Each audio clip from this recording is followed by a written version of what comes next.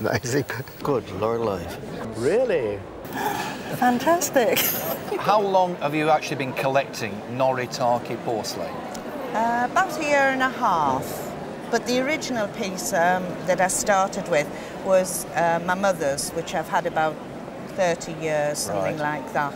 Which is, you brought it with you? These two vases. This pair? Yes. Okay. She actually swapped me because she fancied the pair that I had, so we swapped. And I had a large mantelpiece which to fit on. So it took you 30 years really to get into the idea of collecting the stuff? Yeah, we never knew what it was at all. It had, you know, we'd never heard of it. So we just happened to see some other pieces with the same mark on. Okay, so what was the first purchase? Was the bowl. This bowl here? Yes. I think what is remarkable about Noritake is that 25 years ago, you couldn't give the stuff away. No. Nobody wanted it. And then, you know, we'd get the odd American turning up and buying it, and it really has become very much a sort of a US-dominated market. Yes. However, having said that, I know that you're aware that there is a UK collectors club. Yes, there is. Yes. And there's a lot more information coming out about Noritake. Yes. What is great about Noritake, I think, is the fact that it was very much an international concern. Yes. Because the design team were in New York, headed by an Englishman, making porcelains in Japan for the European and the American market. Yeah. So it was all very clever. Yeah. We think of international companies today. They did copy a lot of other styles. I mean, there's quite a bit that's on the style of Wedgwood as well. Oh yes. So there's quite a lot of different styles. Well, the one to look out for is the abstract designs that you often get on plates, designed by none other than Frank Lloyd Wright. I don't like it. You don't like it? No, I like the pretty pieces. Oh, do you? Rather.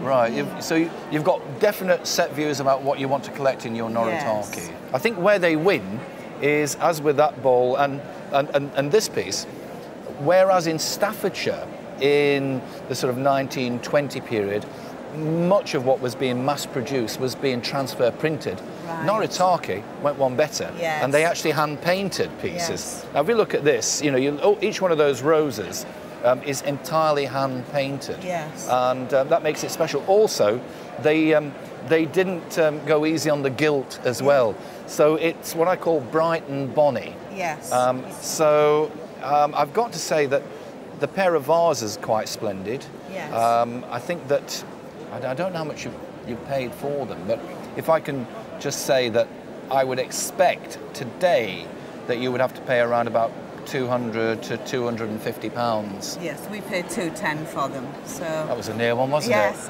And all I can say is thank you for sharing a little bit of early 20th century Japan with us here in Hartlepool. Lovely, you're welcome. Thank you.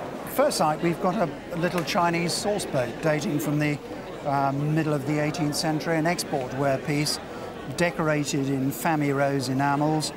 The inside is particularly closely based on a Kinlong export piece, and these little precious objects around here again suggest China. But of course this is not China, this is English. You knew that, did you? No. You didn't?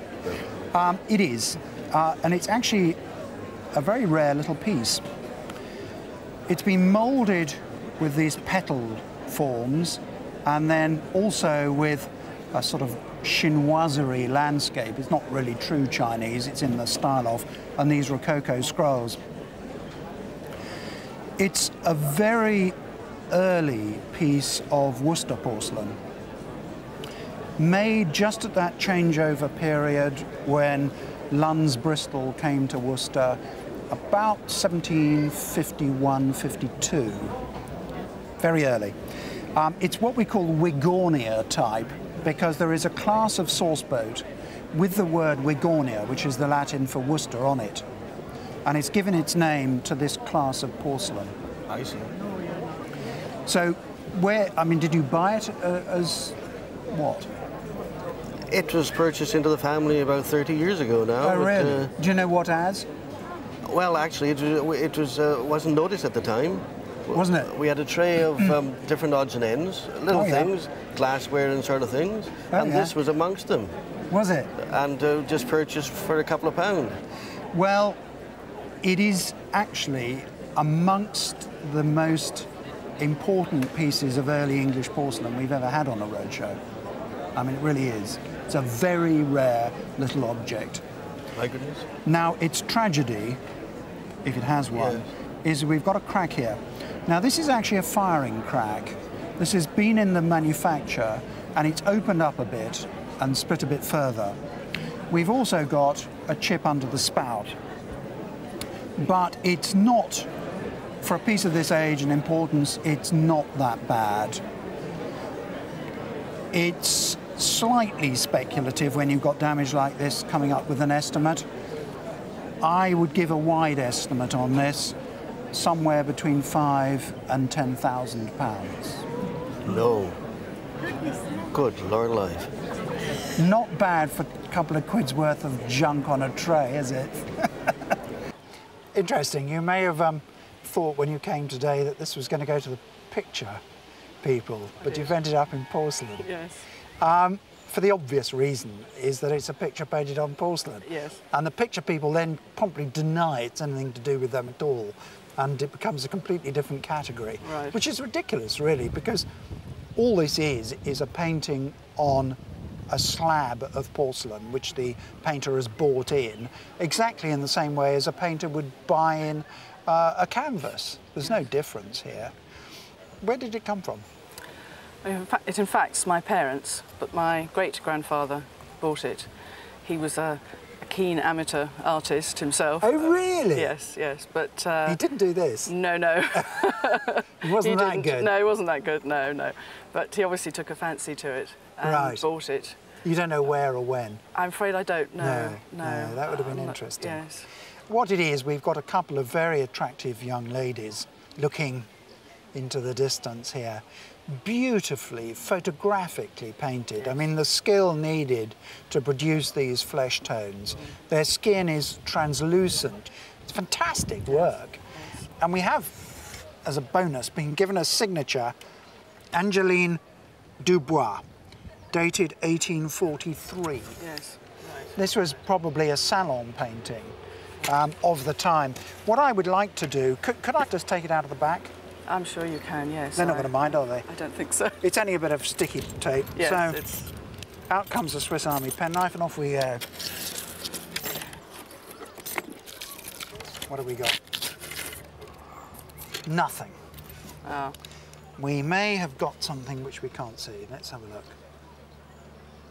No. Normally on these you would expect to find a Berlin mark, yes, which is a scepter. The other thing one might have found was a Meissen mark, because Meissen made some blanks as well. Yes. All we've got is an inventory number, 2077. So we're actually no better off having taken the back off. No. Usually you find something. From a value point of view, we pretend that it's not the Virgin Mary and St. Mary Magdalene. Right. Because if it's a religious painting, it's worth nothing like as much as if it's a secular painting.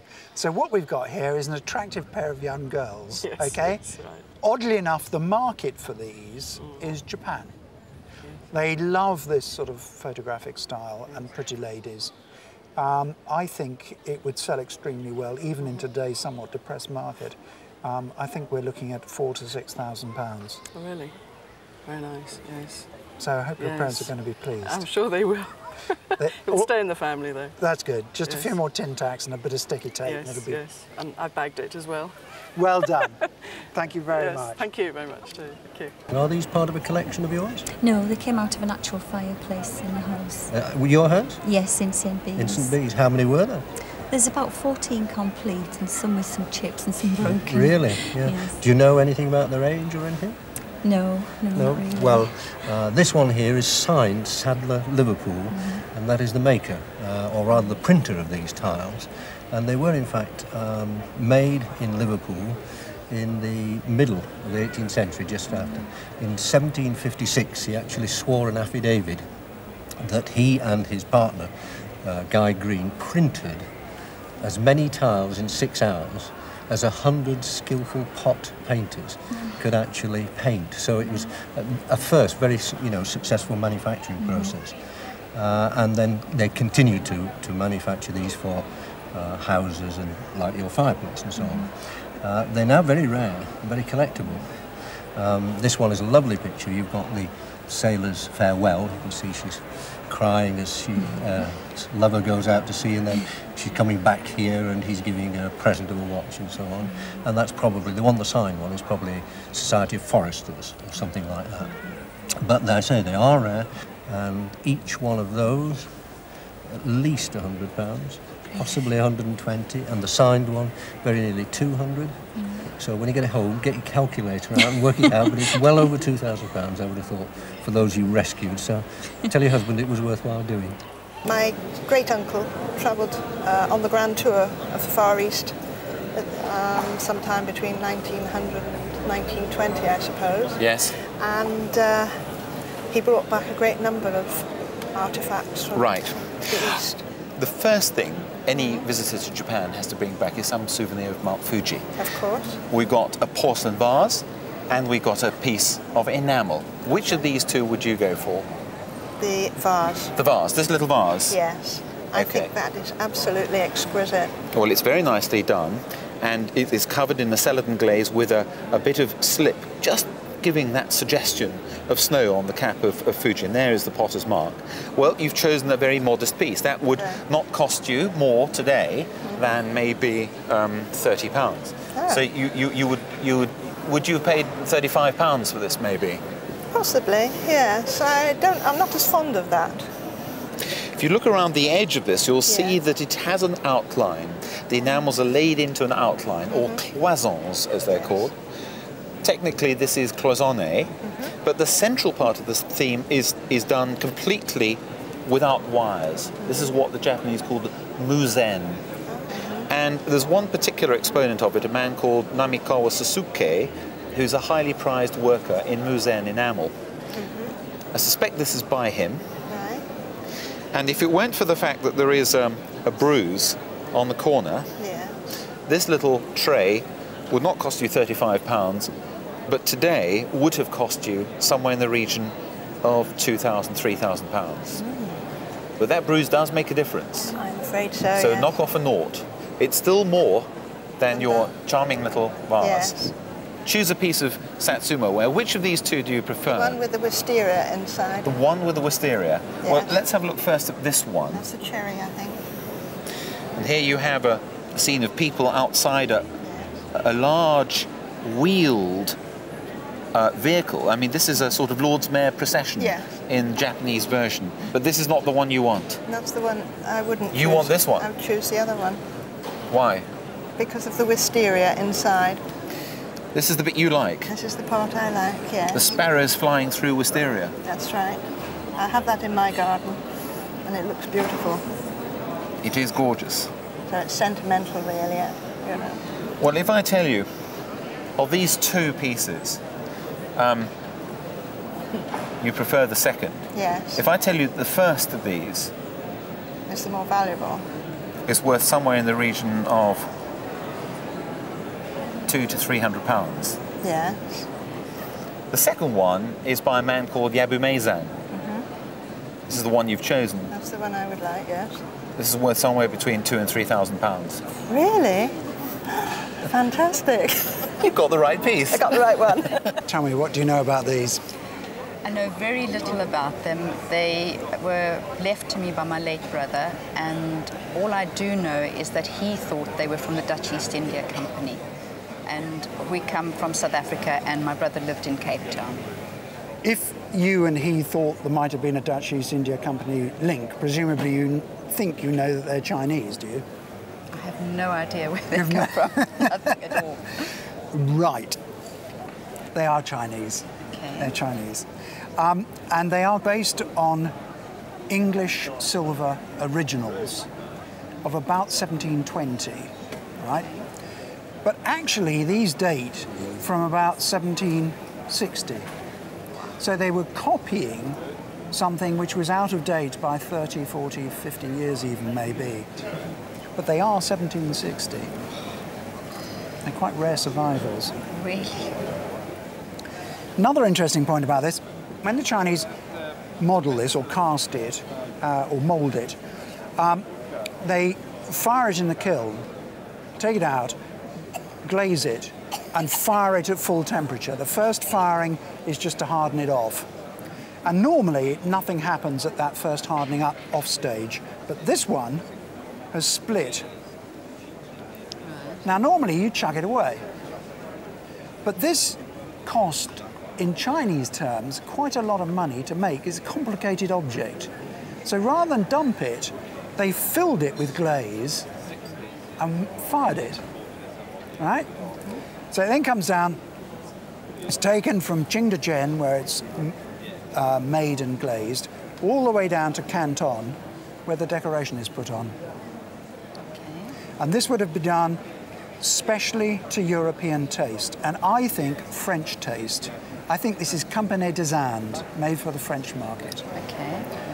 Beautifully decorated, hand-painted in famille rose enamels, unusual with this iron red band of stiff leaves around here, not common at all. They are, apart from that firing crack, which doesn't count, they're in perfect condition. You like them, do you? I'm not mad about them, but they're sentimental. Well, they've got sentimental value, so they are very special. Well, the thing about sentimental value is that you offer enough, it will overcome it. Possibly. £2,000? No. 3,000? No. Okay, that's as high as I can get. Yeah. Well, maybe 3.5. No, I think I would rather, because of the memory of my brother, yes. Well, it's a nice thing to remember him by. I think they're utterly, utterly charming, and you're very, very lucky. Thank you very much. Thank you very much. Thank you. I first met the pot about 35 years ago in Reading, in the house in Reading. The lady that I got it from was a relation of my husband's. Right. And when she moved to Canada later on, she gave the pot to me. Well, what is so incredibly rare about this is that this piece is a piece of imperial Chinese porcelain. It's made for the imperial court, or pretty close to it.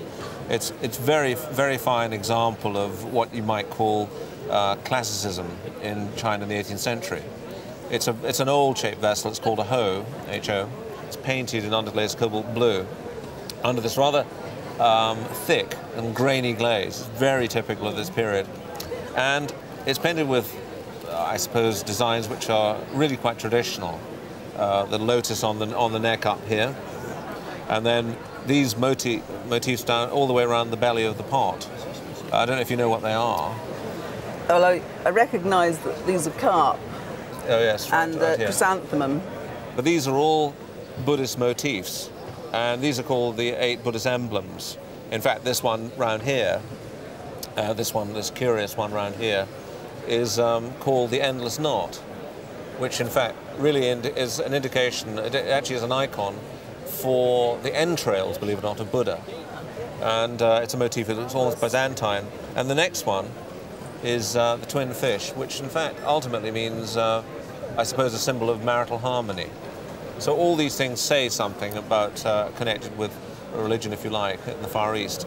But it's what is special about this is that it has the rain mark and the seal mark of the emperor, and there it is there. There we have the seal mark of the Emperor Qianlong, and this is actually painted.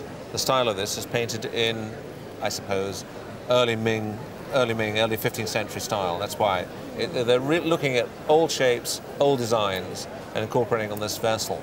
So we're talking about something pretty rare. Some of these vessels do have lids. I was wondering if it would. Some do. Doesn't look as if it ever had a lid, and yet it could do. And in perfect state, this is worth many tens of thousands of pounds. This piece here is broken. I'm not saying you've broken it, but it's broken. It's an old break. You're dealing with a market which is concerned with perfection, and in terms of material, the Chinese market, the people who buy this will want things in mint state, so they won't pay tens and tens of thousands of pounds. They will probably pay maybe £5,000 or £10,000 for a repaired piece. That's what this is worth, somewhere between £5,000 and £10,000. Hello. It's amazing. I mean, we've got a sort of great range of pieces here. I mean, this is the most unusual clock. Where did this one come from? Well, that was given to my grandparents on the occasion of their marriage in January 1907. Oh, right. Well, we can probably sort of get quite close to it by looking at the year code. Worcester put a code on all their pieces. We've got the mark underneath, which is somewhat smudged there, counting the dots, 12, 13, we've got 1905 it was made. Oh. So in stock a year or two, given in that occasion. Most unusual to get porcelain clocks, and a little painted scene there. Not signed by the artist, but I think that's probably the work of William Hawkins, a great flower painter. I mean, I say one feels with the porcelain painters and the artists at Worcester that you always know them because living in Worcester myself, as I did, their families are all around. And Dad introduced me to so many of the painters and people whose artists and signed on your pieces of porcelain. Are some of these by your family members? Yes. My grandmother was a Fildes. Her maiden name was Fildes. And Madge Fildes, who worked at the Porcelain Works for a short while, was her niece. And I feel very privileged to have two pieces that were actually painted by her. Probably not of great value, but they are to the members of my family. Well, they become special pieces, aren't they? Yes. I mean, a great painter of roses particularly, yes, and flowers, and that sort of atmospheric shaded background, yes, which Worcester so specialised in. Yes. But that's the nice thing. And then your family have been collecting and buying pieces after that? My father particularly had a great love of Worcester china, and this is part of what he has left to me. Did he know the painters himself? I'm not sure whether my father actually knew, but certainly my grandfather, who was a well-known character in Worcester, he certainly knew Harry Davis and the Stintons. Right, and we can see their work here. I mean, of course, Harry Davis means a lot to my family because Dad knew him very well. I was just a very young boy. I was 9 years old when I met Harry Davis and would spend hours as a boy watching him paint. And I can see the magic name Harry Davis on this one. We've got some very unusual pieces. To get this subject, he's famous really for his French-style landscapes and sheep. Here you've got a little cottage scene. Yes. I mean, that's very unusual to find. What gorgeous flowers growing up there. You can imagine yourself sitting by the cottage, as of course Harry would have done. He did little sketches and watercolours of local scenes. Is that a local building, do you know? I would think it's somewhere around Worcester, but I just feel that the flowers look as if they're almost growing. They come out as if they're alive. Absolutely amazing. I mean, that's the magic of porcelain. Somehow the colours are sealed there and they never change. We're looking at them now as they were painted. And a great big vase there by another marvellous artist. There's the work of Charley Baldwyn. Bird lover through and through, and sweeping swans growing around there. I mean, nowadays collectors are of course keen on wares, and the value goes very much by who painted them. And a little vase by Madge Fildes will be £250. A cup and saucer about 100, so not little bad. But moving up in the scale of the artist's work, your clock, which was their wedding present clock, family piece, is going to be, for its rarity alone, probably £800, £1,000. Then moving up to the top artists, and Harry Davis there on a vase and cover with an unusual scene. I suppose it's going to be £5,000. Pardon? £5,000 now for Harry Davis vase. The painters themselves would have been shocked at these values. He'd never earned that in his life, poor old Harry. But here, a vase that size, in that quality, you're probably £8,000. Pardon? And a vase by Charley Baldwyn is going to be £7,000. Goodness me. Now, I mean, it makes you think really, when these were made as labours of love by the artists, as just great bits of porcelain, but now they're expensive treasures too. I was a sister at the Royal London Hospital, and I wore this uniform. You wore this exact uniform? I wore a uniform exactly like that. It looks like a 19th century design of costume. Yes, over the years it's been modified and redesigned, and we were literally held together with pins. Yes, it's true. Because of washing, going to the laundry, we had real mother-of-pearl buttons. So these buttons here were mother-of-pearl, and held in by pins. Held in by pins. The collar was held on at the back by pins. When we were on duty, the sleeves detached from here and you undid the cuffs and you took the sleeve off. Well, it's a wonderful story about the uniform, and of course this marvellous story that you actually wore this, and that of course makes it very special to you. It does indeed. But it is in fact still a special object in its own right. It's a limited edition, it's one of only 500 that were made. Now with limited editions, not just Royal Worcester limited editions, the value tends to go down. This is because they are often sold at high prices to begin with, and there are usually quite a lot of them, and there simply isn't the demand, so they fall in price. But this is an exception. This one, it is such a charming one that most of them were bought, like you, by members of the sisters and the doctors and the staff, so they very rarely come on the market. Today, this, with its certificate and its box, if it came up at auction, would make £1,000 to £1,250. Really? And it's still going up. It's rather precious to me. This reminds me of my youth. Do you find it fun? No, I think it's quite an ugly thing. I've never looked at it with a great deal of pleasure. So it's not anything you treasure at home at all? No, it hasn't really. It's been in various places, such as under the stairs and different places, and it's never been a thing that I would, oh, that is nice, I'd like to keep it. That's awful, because to me it's got so much charm. It's sort of a cartoon-like quality, I find, which so many of this sort of figure tends to represent. It's so appealing. It's the work of a potter known as, lovely name, Obadiah Sherratt. He was working in Staffordshire in the 1820s, and his groups are very typified by these high-score bases and the marvellous mixed-up scale of his portraiture. We've got little tiny sheep, and the figures, completely dwarfing the castle which they're supposed to be standing beside. I know of a couple of versions of this model. One misses out the sheep altogether, but they always have a tower on both sides of the figure. And here, rather amusingly, the second tower broke off during the making. But rather than scrap the piece, they went ahead and just cut it down, painted over it and glazed it, and so you wouldn't know, and it's no longer there. So you presumably don't think it's a terribly valuable piece?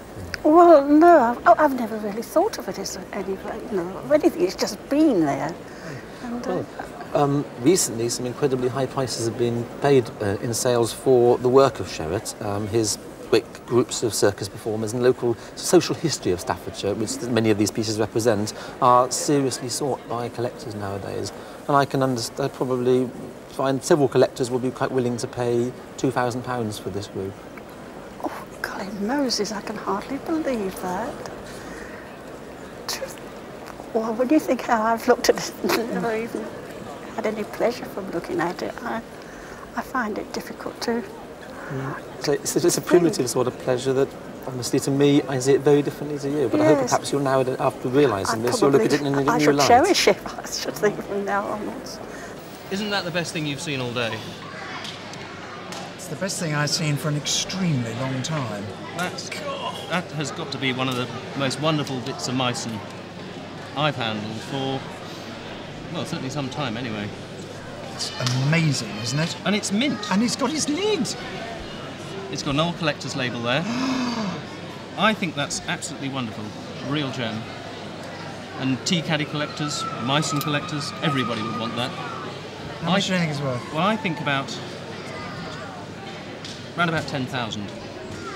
I wouldn't dispute that. I think you're spot on. Oddly enough, this was made in the same place as that. Oh, right. It's from Kutani in Kaga province in Japan, about 1880. Right. What's so nice about it is the subject matter. Yes, lovely. You've got this wonderful, fat... I'm not even sure he's an owl. I think he's an owlet. He's a baby owl, isn't he? Yes, I think so too. And what's nice, though, is the way he's sitting there sort of looking at his lunch. Yes. He's about to put this claw down and go, yes. oh, breakfast, lunch, lovely. You liked it too, did you? Yeah, I think it's absolutely lovely. Yeah. It's particularly the shape. You want to touch it all the time. You want to touch it, yes. And of course, the colour around the back is quite breathtaking. Yes. And this particular green colour, very characteristic of Kutani, as is this mixture of black on green. Again, something you would expect to come from there. Well, I think it's a marvellous thing. Where did this one come from? Well, that was left to my mother. She'd visited the house of an elderly couple who did collect antiques and admired it. In fact, as she went past it, she stroked it, and didn't meet them again for many years. But when the wife died, she left it to my mother in a will. How wonderful! Because she'd admired it. Oh, isn't that nice? Yeah. I think that would fetch somewhere between £1,800 and £2,500. Wow. Well, we must continue to keep it on a high shelf. I've only seen this model once before, that was a couple of years ago, but I fell in love with it then because it seems to show so movingly the hard life of the American Indian. It's rather nice, isn't it? It's a bit sort of gruesome, I suppose, in a way, looking down at the skull of a dead companion in some way, long dead Indian scout. There's a story about that. One of the grandsons had nightmares about that very skull. He couldn't stand it. It was so gruesome for him. I can understand that in a way, but otherwise, apart from that, it's such a fine sculpture. In a way, it's a surprising model to come from the Meissen factory. Isn't it? Yes, it's not typically German study at all. And this is about as good in its period as the finest wares of the 18th century. What would you call the period? This I would have thought about 1900, something like that. Getting very much stylised. I don't know the modeller. The animal is so well modelled. I think it's probably a good animal sculptor like Esser or someone, but it's unfortunately not signed. It does have all the clear marks you expect to see on a Meissen figure. The cross swords there. Absolutely genuine, one of the most imitated marks of all time, but that as a mark should be. But the nice thing to look for, it has also the model numbers impressed into the clay. So it does. A letter followed by numbers, and that's the sort of serial number you'd expect on a Meissen figure, written in by hand, and another little workman's number impressed. It's got the signs that Meissen should have, and that proves, together with the quality, you could say that's genuine Meissen. That it's a Meissen figure, and a jolly fine one, and a rare piece indeed. Not an easy thing to put a value on. Did you think yourself what it was worth? I had it valued several years ago in Upminster by a gentleman who, I think he knew what he was talking about. He said it was worth £150, but I thought then, and I think now, it's worth considerably more than that. That's right, it has to be, because not only is it rare, it's such an impressive piece. I suppose you can almost add a nought. I would have thought £1,200, £1,500. Really? So I've got to tell my insurance company. You paid a couple of pounds yes, for that? Obviously I like the shape and I say the decoration. Do you know where it was made? I don't know. It just appealed to me when I actually saw it, and obviously... It's quite early, of course. Right. It's Worcester porcelain. Oh, right. Worcester factory started in 1751, and this is within 2 or 3 years of the factory starting, should we say, 52, 53, yes. So it's 240-odd years ago. And the decoration inside is recorded. There's a standard book on Worcester blue and white, but the decoration here, on this side, I think is completely unrecorded. Right. There would have been a pair of them originally, and they would have been about 1 6pence a pair, something like that. Would £500 surprise you? Good gracious, it certainly would, yes. Well, you can multiply it by 3, really, sort of £1,500. So your car boot sale that was well worth bringing in. Yes. Good gracious. Yes. Being so close to Worcester today, I hoped I'd see some nice Worcester porcelain, but you've brought along a really very special piece, and the likes of which I've never seen before. Tell me about it. Well, it's made by the Grangers, in George Granger's time, and it's come down through the family. In fact, I've just established that George Granger was my great-great-grandfather. Grangers were one of the great porcelain makers in Worcester. Yes. I mean, here's the name on the back, G. Granger & Co. Worcester. And they were the other Worcester factory, the smaller factory, the other side of the city. And Paul Granger is generally thought of as being nothing on the same league as the great Royal Worcester factory. But here is a piece that shows just how good Granger could be. We think it was made about 1840, and it's been handed down generation and loved. And the story that my mother told me was that it's an extra from a set that was made for Queen Victoria to give the Tsar. But we haven't been able to corroborate this. In fact, we approached the Worcester Museum, who had no record of it. And the Hermitage in Russia. I would like to see him searching all around. And the Royal Collection. And the Royal Collection also had no record. Looking at the piece, it has, of course, proud in the middle. There, the arms of Queen Victoria. And in the panels around the border, you've got the different royal palaces. You've got Windsor Castle there. Yes. That must be Buckingham Palace. And I think so. with the little figures, charming figures in the foreground there. And there we've got the pavilion at Brighton. Are they hand-painted? Beautifully hand-painted. We've looked at it through magnifying glass, and it's amazing. The gilding there, this amazing rays and barbs, it's just unlike any other English royal services. All the factories made pieces for Queen Victoria and for William IV beforehand, but this is so much more splendid, more eccentric than that. We know that there were pieces made for the Queen Victoria and services which went back and forward between England and Russia, but this never went. This stayed in the family. So is this some sort of sample? I mean, with this quality, why didn't they get the order, I wonder? But what I've never seen before on Granger or any other factories is these model flowers stuck on the plates in addition. The little roses are each made by hand and stuck on. Yes, you couldn't eat off of it, could you? Not very easily. Could you imagine even in a royal palace trying to carve your feet off there? Maybe it was just a bit too silly. They've gone over the top, and the order wasn't placed. How do you value a royal plate in a family like that? Have you thought about it? No. Well, we thought, but we don't know. It's not even insured. I mean, maybe £4,000. Thank you. Excellent. Well, there's a splendid collection of Staffordshire figures you've brought along. Have you been collecting for a long time? Yes, this collection was compiled over about a 20-year period, mainly in the 60s and 70s. Oh, so these were bought when these things were not quite as fashionable as they are now? That's right. A lot of the smaller figures were around sort of £15.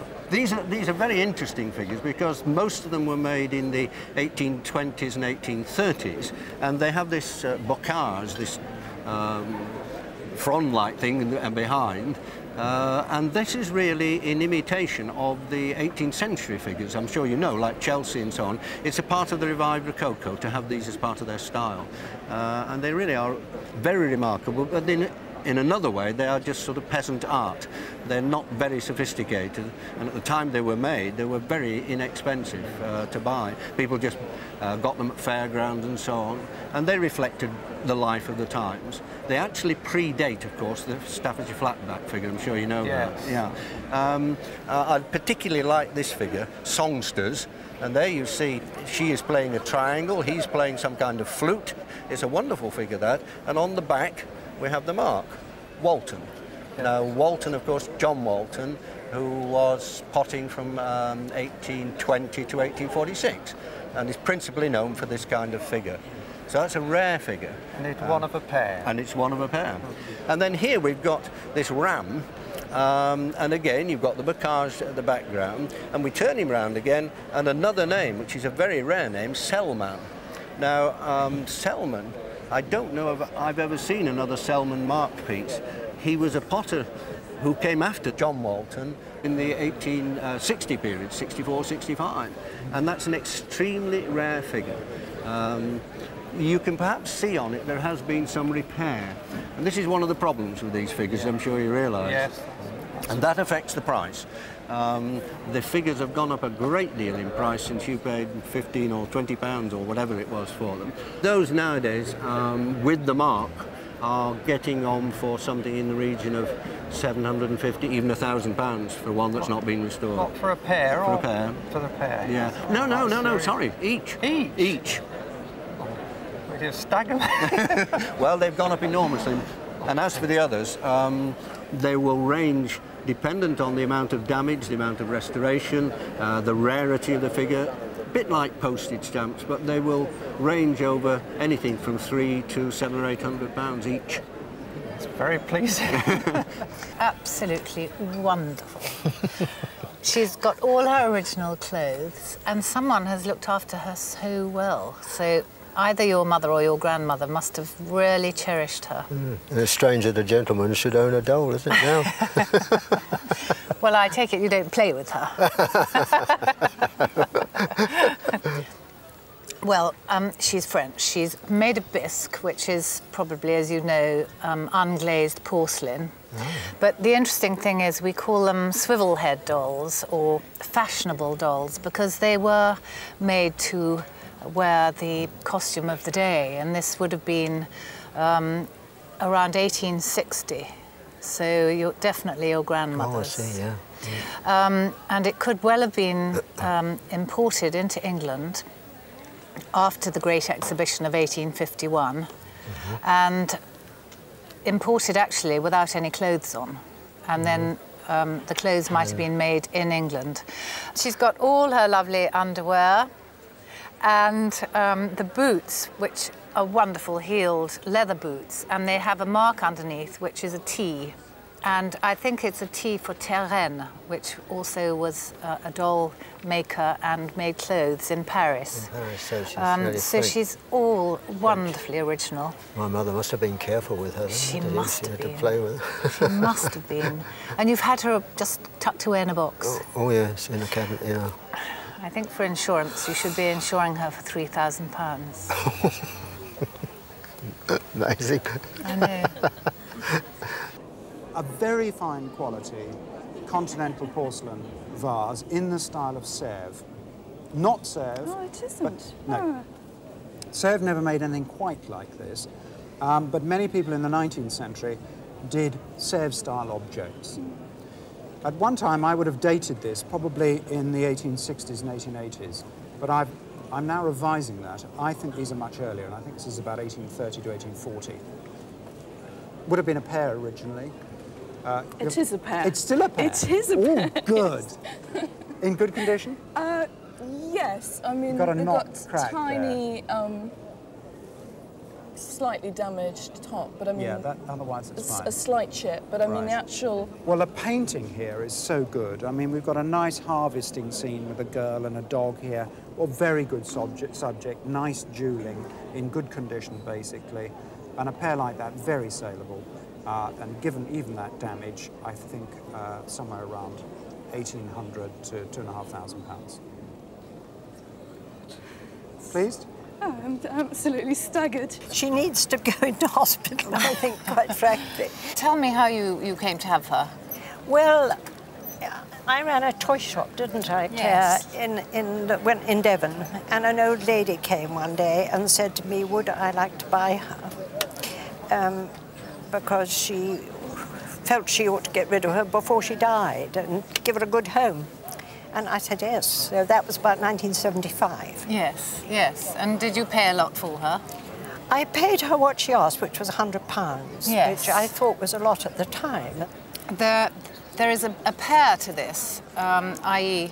they're known as either Hansel or Gretel. Yes. By the manufacturers, who are Kammer or Kemer, with an umlaut on the A, yes. and Reinhardt.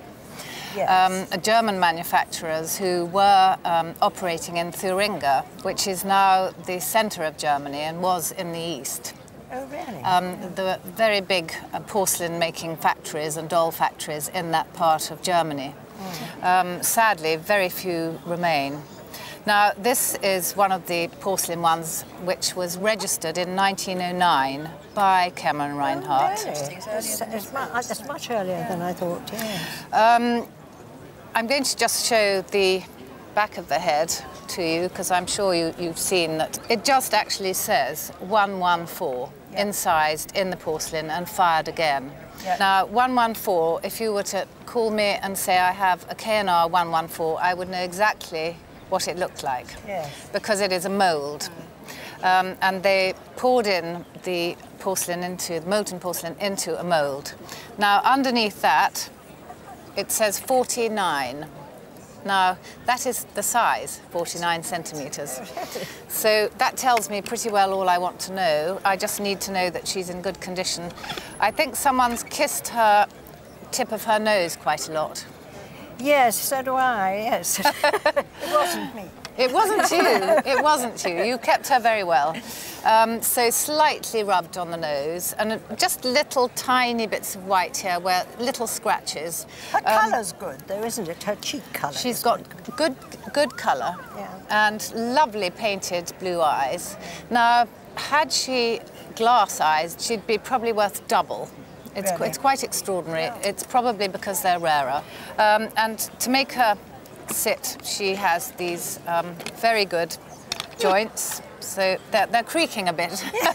Like me. Oh, I haven't heard you creak. Nice original dress. Not original shoes. I made them. You made them? Oh, well, very well made. And a lovely little doll, all bisque, which is her baby. Yes. Sweet little doll. Yes. I would say that if she were to go into a doll sale, you would probably get in the region of maybe £3,500 for her. What? It's going to her eventually, isn't it? Aren't you lucky? Very interested. Really, why is she so valuable? These Cameron Reinhardts are extremely valuable. The world record for any doll at auction is a Cameron Reinhardt. Really? £188,000. Put those down there. Look at these. Well, these are 3 very pretty and, in fact, beautiful plates, actually. I'd love to find out where you found them or how you acquired them, were they inherited? Well, they're inherited from my grandfather. Yes. He collected them, and it was one of his hobbies. Well, he got some nice examples here. I mean, if you're starting with this, which is actually a coal-pot plate rather in the Welsh manner, it's a very pretty thing, and that's probably worth, say, £100. This is a very pretty plate here. Do you know what this is? No, nothing at all. Look at the back, and you see Chelsea red anchor mark, so it's a mid-18th century English porcelain plate from the Chelsea factory, moulded in rather the Meissen style, and beautifully painted. There are some minor imperfections here, but it will pull the value down a bit. But that's probably would fetch something in the order of £450 to £550. This plate here is quite the most sumptuous thing. I would hazard a guess it may be even one of the most beautiful pieces of continental porcelain we've had in the Antiques Roadshow. It doesn't take a great expert to see the incredible quality of painting. No. Do you know what factory it is? Nothing at all. Nothing at all? No. Well, in a way, it's a German porcelain factory of Nymphenburg. Turning it round here, you will see the mark. There's a sort of impressed mark of a shield, which is actually the Bavarian shield. These plates were probably come from the service which was made for the electoral court. Now, they are wonderfully painted by a man called Joseph Zechenberger, who specialised in doing these superb botanical subjects and marvellous insects, and also sumptuous gilding. Now we get on to the business of what one thinks it's worth. It's nice that sometimes one can be fairly precise. In this particular example, I do happen to know that 2 plates from this service came up for auction in Geneva, where they sell very well in that particular location. Do you know any idea what you reckon they made? No idea. Do you want to hazard a guess? 1,000? Well, you're a little bit on the conservative side. You know, one made last year the equivalent of £8,000. So who does this belong to? Me. Okay, explain. It was in my family for a long time, and then we didn't have much money when we were newly married, and my friend here had a more. And a Welsh dresser to put some of it on. Empty shelves, so we split it. You split it? Yes. Now, how did you go about splitting a service? Because this is always an interesting question. Well, you just took enough to fit on the dresser, I think, really. Yeah. Oh, I see. And I chose pieces that I like, so Anne's always maintained that I've got the best and she's left with the chipped ones. How long have you been friends? Long time. Nearly 30 years. Yeah. So We're still friends. So there's nothing I'm going to tell you now that's going to cause a schism. No. I want to know, how many pieces have you got then? Have I got 22 or something? Something like that. And we've got a total of what, 40 odd pieces 40 here? odd, yeah. I've counted them out actually. Yeah. When did it first come into your family? It was in my family when I was a little girl. We used to use it at Christmas. I think it was my grandmother's because she lived with us, and I suspect it was her mother's. Right. This pattern is a pattern, well-known pattern from the Mason's ironstone production. Now, Mason's ironstone get going in the sort of 1810-15 period. They finally go bankrupt in the 1850 period, and then they're bought out by another factory called Ashworth's. And then much later, another 50 years on, Ashworth's are bought by Wedgwood. Now, people who had large services in the 19th century, and if they liked them, they would go back to the people who made them as pieces got broken. They would say, "Oh, make me some more of this particular pattern," and they would look on the back of the dish, and they would say, "Well, I've got a pattern 136 from your pattern book," okay? And they would say, "Make me some more." There is a difference because this is a replacement. Can you see what the difference is? This is ready brown. That's right. These are... Yeah. They are using the same transfer print plates to produce the transfer prints for the purple outline that forms the design. But the difference between these replacements and the earlier plates, and you can see it here, is that we've got that those panels are sort of purple ground in the replacements, whereas they're deep blue ground in the original. Now that has some sort of a bearing on the overall value of the service. Very heavy as well, incredibly heavy duty. I hope you've got a strong dresser at home. Now I'm going to ask you, how much was the money for? How much was the loan? We had a discussion about this earlier and we're not sure, but I thought it was 35. And I thought it was 85. So. £35? Yeah. Or £85? Yeah. Yeah. And that was how long ago? 20 odd years ago. Okay. We are about to cause an international incident here. No. We're not? No, you won't. No, we'll be fine. Okay. As it stands... I used to keep it in a dustbin as well. Forgot to tell you that bit. You kept it in a dustbin? Yeah. I had That's no why way you to valued keep it at 35 or 50 pounds. Okay, all right. Yeah. If you sold this service as it is today, you'd probably get between £3,000 and £4,000 for it. Gosh. Maybe 35 quid back. Well, they are hands, they are really hands. No. I'll will them to you, my half. Oh, all right then. If you must. What do you think they are? Well, all we know about them is that they're Bavarian, we think. And sort of how old? We think sort of middle to late 1700s. 18th century. 18th They century, are. yeah. Well, yes. Well, now, they have early marks on them. They have this little mark, which is the crown above 2 crossed C's, which I suppose you look up in Mark's books. Is that what you did? And, yes. and find they're 18th century. But I'm rather afraid they're not. If they had been 18th century, the colours would have been totally different. The glaze would have been very much greyer.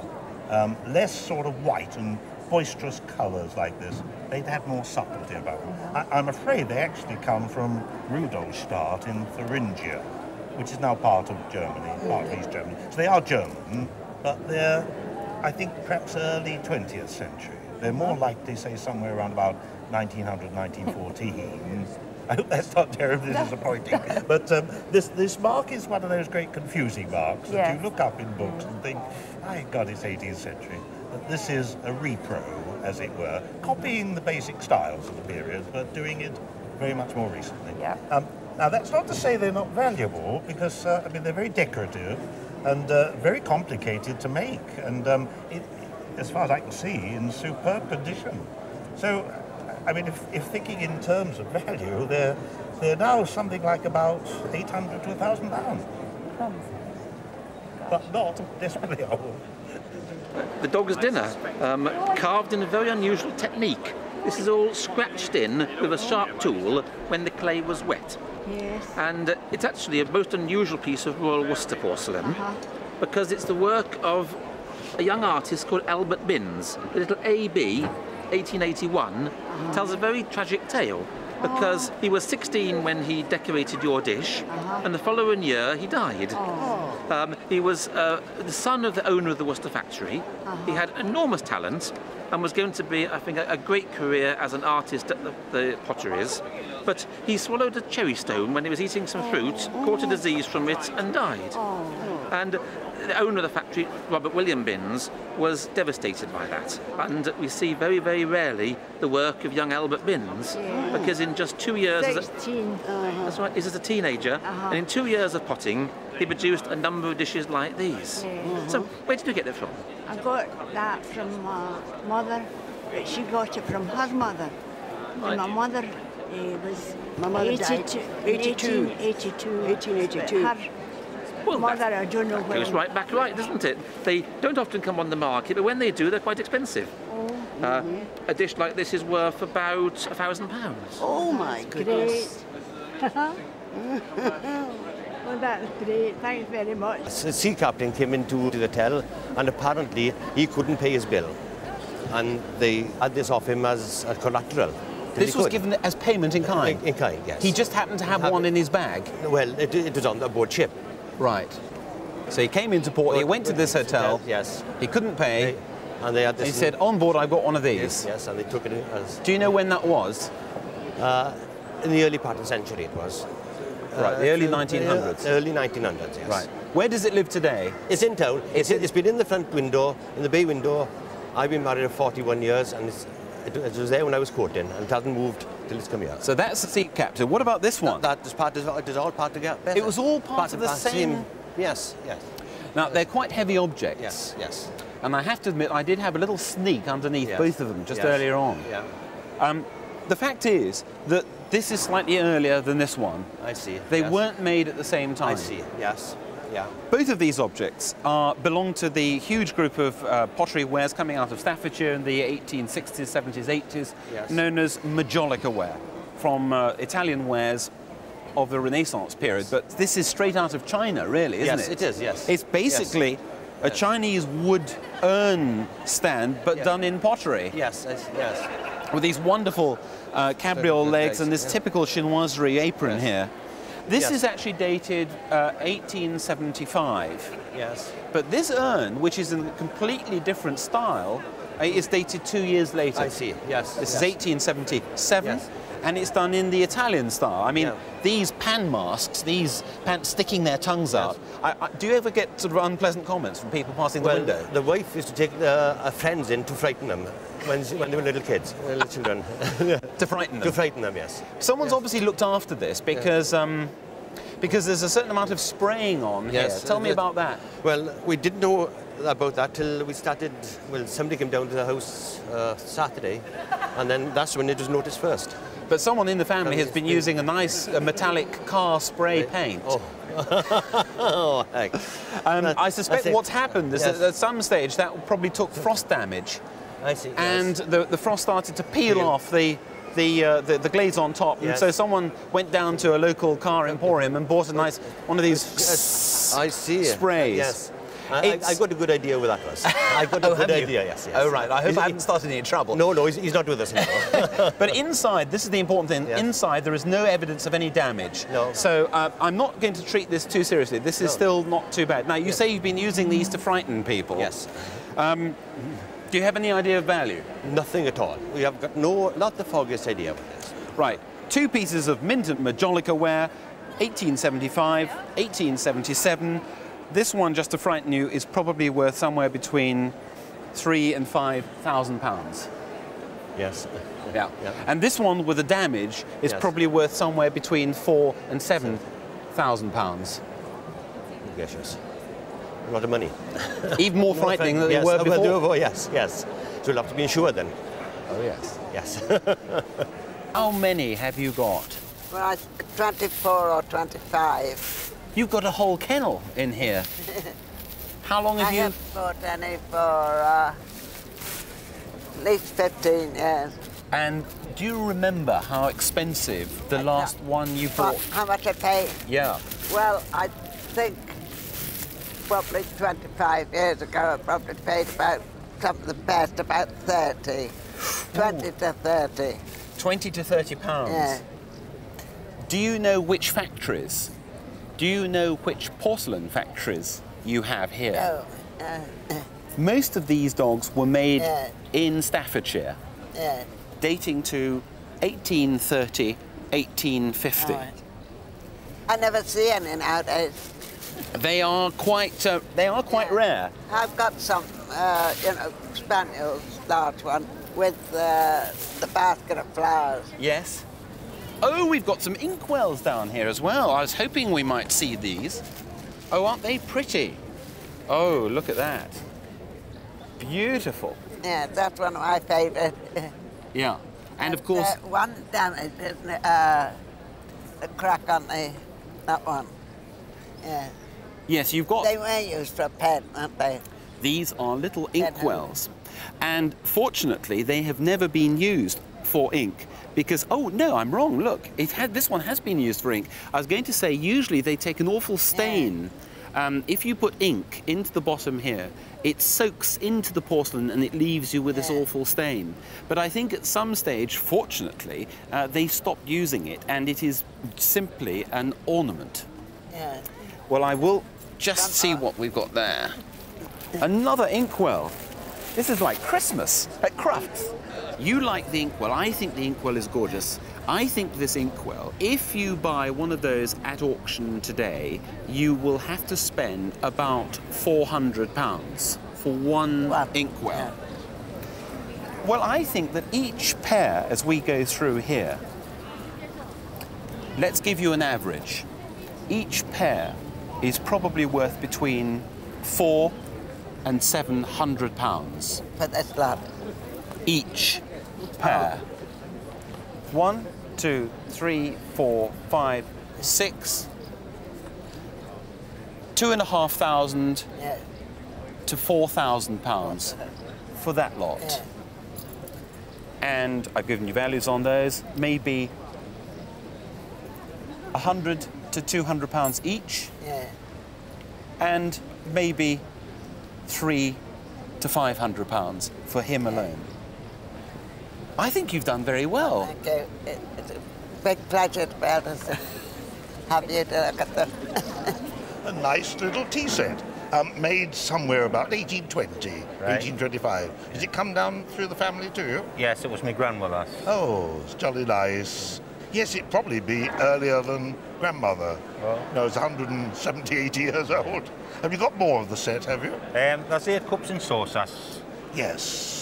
Yes, it might have descended down from 12 cups and saucers, but apart from the missing cups and saucers, you've got all the shapes. Yeah. You've got the teapot and cover, you've got the slop basin, you've got the sugar bowl, and milk jug, and one of the bread and butter plates. Especially the teapot handle is what we call the London shape.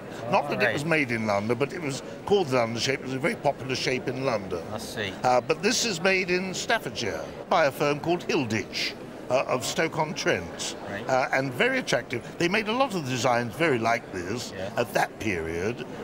It's a nice printed pattern, outline printed, and then the painter has filled in the colours, the blues and the reds and the greens, like a child's colouring in book. And it's a simple one, but very charming. Do you use the set? Oh no, it's away in the china cupboard. Away in the cupboard. My mother's, Yes. There wouldn't be any little tea plates at this time. That's what I was wondering about the tea haven't plates. got any. No, tea plates weren't thought of at that time. You didn't sit round a table and have jam and sardines, things like that. What a tea so you sat round in an easy chair. The servant brought you a cup and saucer and a plate with the cake on it. So you're not missing those. You got the whole set virtually. Very nice. You enjoy it? Like yes. Yeah. Good. You worried about the value of it? Well, I would like to know. I mean, it's not of enormous value, but a little set like that with, say, about a couple of cups and saucers missing, it'll be worth around about £500. Oh, very nice. It was made in about 1805, and I have never seen this pattern. I know where it's made. This is a typical bit of coal pot porcelain. But the quality of it is extremely high, particularly wonderful gilding here. Yes. Really beautiful, and the condition is very good. So this is one plate. You've got some more? Yes, we have. Yes, there's 11 altogether. plates, 2 tureens, and 2 platters to go with the tureens, and an oval dish as well. I would think that if you wanted to replace your service, you would have to shell out something with the order of £4,000. But it's an absolute gem, and as I say, wonderful pattern. Must be frightfully rare, because I've not seen it before. Wonderful. Well, basically, they're my mother-in-law's, which I think she got hold of about 35 years ago. She actually paid £160 for them. Right. The work of Charley Baldwyn, the Royal Worcester Factory. Yes. And Charley Baldwyn specialised in swans. I mean, during his career, he painted many, many hundreds of vases, usually with swans flying around the vases. What makes these so unusual is the swans are swimming. And that really does make them different. And it'll be interesting to see just what date they were painted. They'll have a mark on the bottom for the factory year code.